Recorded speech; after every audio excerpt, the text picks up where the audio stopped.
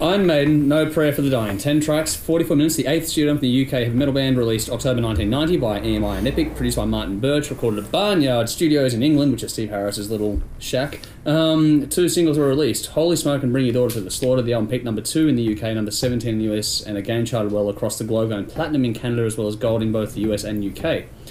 This album sees the first lineup change to the band in 8 years, with Adrian Smith departing to be replaced by Yannick Gers.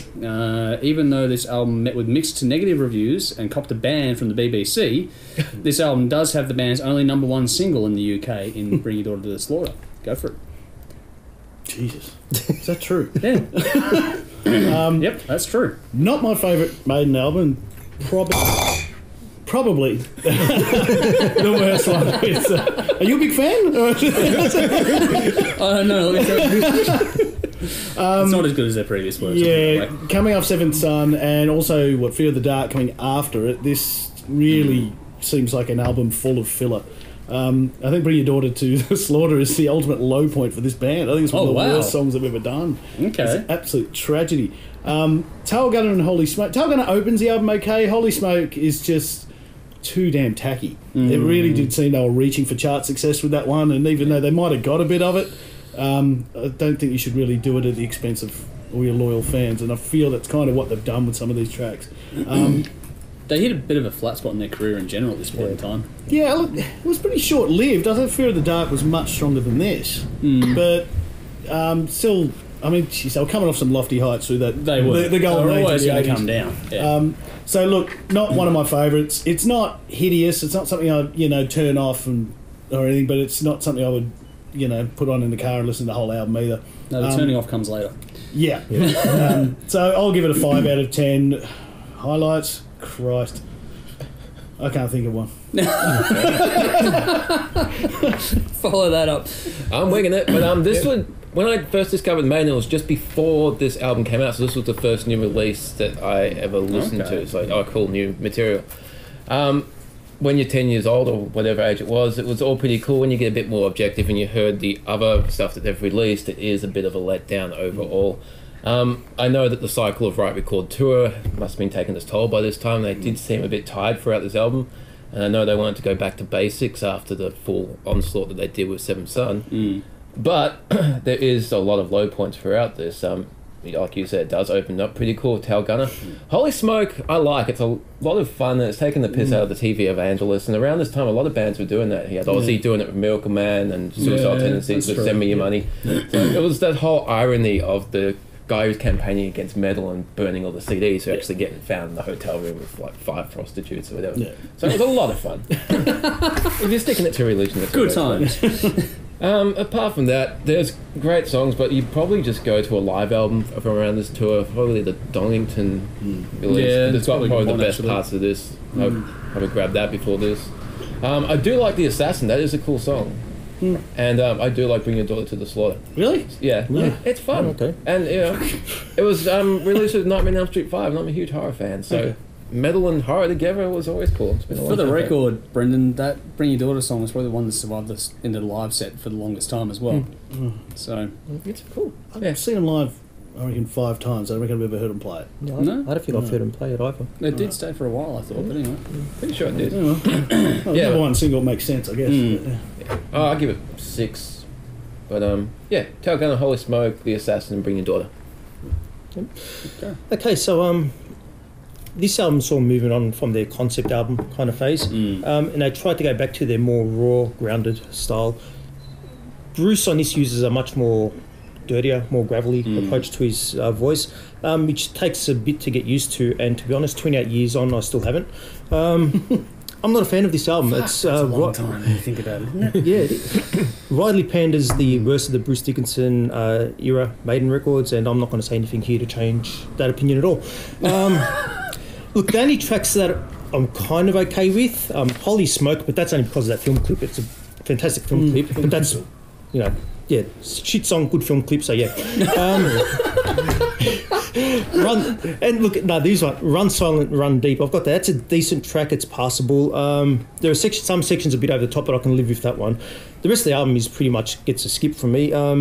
most of the other songs on here are either very bad to terrible, and look, or mediocre. And I'll give dishonourable mentions to these ones. Dishonourable. Yeah, okay. Dishonourable mentions. Public Enema #1 because of that shitty, pardon the pun, title. Fucking crap. I know Dave loved the song Assassin, Fate's Warning. So good song if you're a prog metal band, but shit song if you're an Iron Maiden. So, and Mother Russia, that's 5 minutes of the worst verbal diarrhea you're ever going to fucking hear. Yeah, I wasn't a big fan of that one. Yeah, it's what this album made me realise is just how bloody integral Adrian Smith was to this band. Yeah, no, that's actually very true. Because what Iron Maiden did the almost impossible early in their career where they replaced Diana with Dickinson, and everyone knows replacing a frontman for another frontman, that's very hard to pull off, but they did it. And they came out the other end. Very few survived it. Yeah. They came out the other end and went on to much bigger and better things. But replacing, I think, Smith was just a bridge too far for them. And it really shows on this album. Because, if you think about it, he's the only missing element. You've got Yannick Gies that comes in, but Smith it's just too much of a loss for me. So, look, for me, there's really no standout tracks on this album for me. The least bad are really Holy Smoke and Run Silent, Run Deep. Give it 5. I'm giving it 5 out of 10 only because it's Maiden and I can't give him 4. It's Maiden with Bruce and I can't give him 4. I was about to say, hang on, there's another one coming up. Yeah, we haven't gotten to. For me, this one's a bit of a shift. The writing, performance, and production have all moved on from the previous records. It's more straight ahead and stripped back. Different solos and rhythms were used on this one as well. It's a straight ahead kind of listen. Production is pretty good. It suits this well. It's a minimalist approach. Just capture, mix, and release. Everything to that end is recorded really nicely. The mix is pretty even. Just different things jumping to the front at different times, all presented with a neat balance. Yeah. Usually they've gone for a much more straight ahead, almost groove-based writing and performance approach. It's not as flashy as the previous records at all. And the vocals are a big point of difference. Like you were saying, Bruce still sounds like Bruce, but the wailing has been swapped out in favour of grittier vocals overall. Even profanity here for the first time in a long time. Not that I'm against that at all. By the listen or the band? Both, actually. Especially you, I think. But there are little bits that directly reference previous works. The title track is a case in point for that. I think it just references previous stuff. Yeah. I do like the drum sound of this. I like the real sound they have as though they were just recorded in a big old band room. That's really cool in this one. It's got a sound we haven't associated with the band until now, and that works well. But notice I'm talking about production more than musicianship and song at this point in time. Solos are less flashy, but they're certainly still got the chops. This one, it feels like they've tried to go back to the street a little bit, almost back to the Diano kind of era a touch. Yeah. It's got some aggression in there as well, which you haven't really had for a while. It's not terrible, not at all, but I get the feeling they're sliding and they're also trying to keep up with the times. And they're always going to come down after the previous heights. And we've discovered over the years of doing this that almost every artist has struggled during this period of time that came before this. This era for older metal bands, fucking flat spot and a half. And Iron Maiden didn't survive it either. Yeah. They didn't get out unscathed. Nothing bad overall, but nothing totally engaging either. It feels a little bit forced and a bit one-dimensional overall as a listen.